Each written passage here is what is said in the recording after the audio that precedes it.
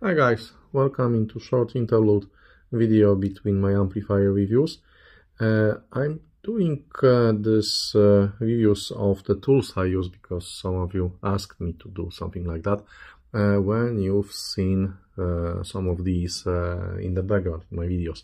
So anyway, the first one was oscilloscope and the second one is LCR, inductance, capacitance, resistance, and few other parameters tester in form of handy tweezers.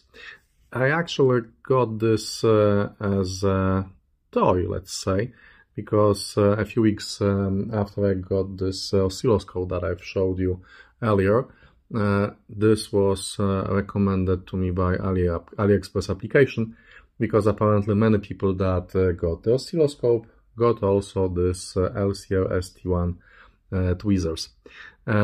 I thought that this is actually a very good idea, and the tool is very small. I don't know how to show the scale. Oh, let's like that. This is a typical pen. So it's very small, it's very handy, and the idea is that you can measure all the things it can measure, more about that in a minute, without removing the components from the board or from the speaker or from the amplifier, using these tweezers at the end, like that.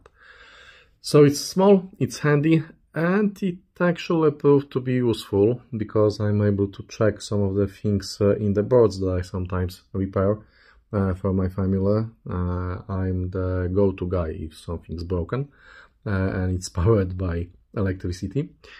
So I'm also using these to test capacitors, because if you take a look at the capacitance measurement, it's also able to measure ESR parameter. So I can check the actual parameters for the capacitor, like for example this one. Let's show you the display. Yep. And we can see that we have 3.3 thousandths microfarads, which is completely fine because this is one of the niche icons that I got for zero zone monoblocks. I can also do something like that for MK pickups, although it's not as handy in this case because the connectors are on different sides of the capacitor. Yep, 3.3 as written, and this is where it shines. Let's switch that to auto mode. Yep. In this setting, it will be detecting what kind of actual element I'm checking. For example, let's check this SMD capacitor. Yep. Nope. No, it's... yeah, let's move that to capacitance measurement. Yep, and it works. Let's get this one. Yep, it works. So, about the device itself, let's go through the menu. Starting from auto mode, we can switch to resistance measurement, capacitance measurement, inductance measurement.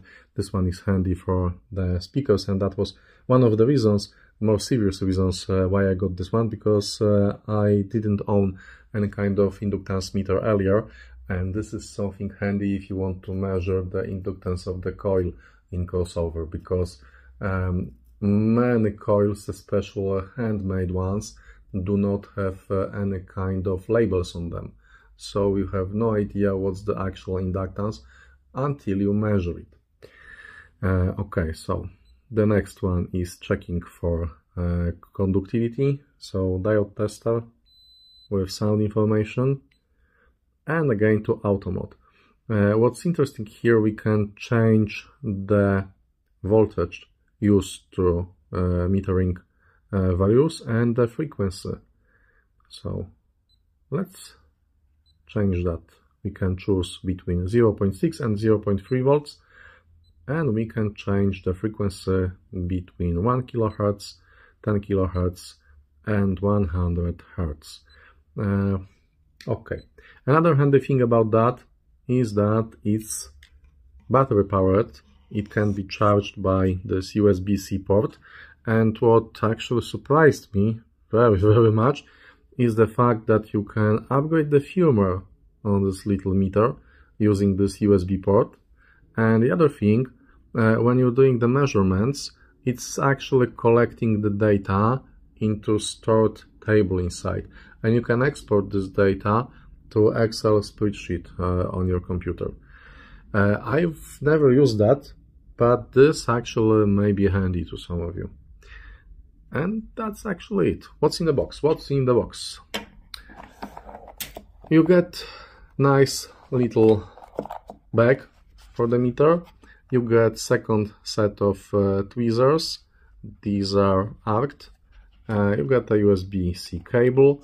You get some kind of metal plate to hang it on the wall because it has magnet on the back side. So if you'll be using this in a kind of workshop where you have more space for your tools, you can actually hang it on the wall or your drawer or anywhere.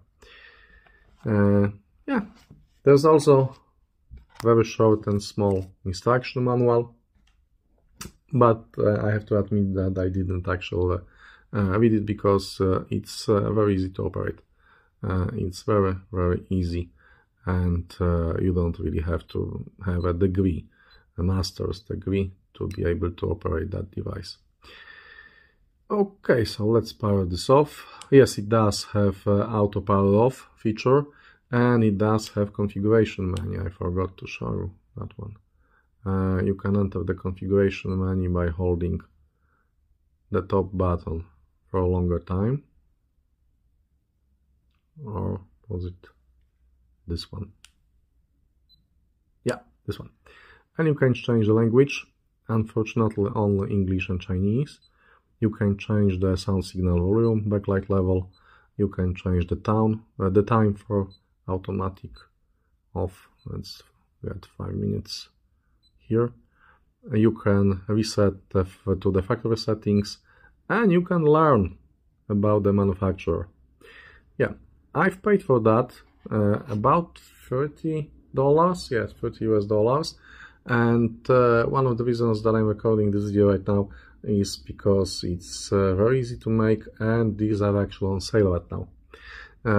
I know that not a lot of you have watched my video on oscilloscope, all things considered, but if you do like to have your own set of tools back home, you may take a look at that one because they are actually cheaper right now. Okay, so that's it. I hope you enjoyed this little video on this LCR meter. It's small, it's actually useful, and it's cheap.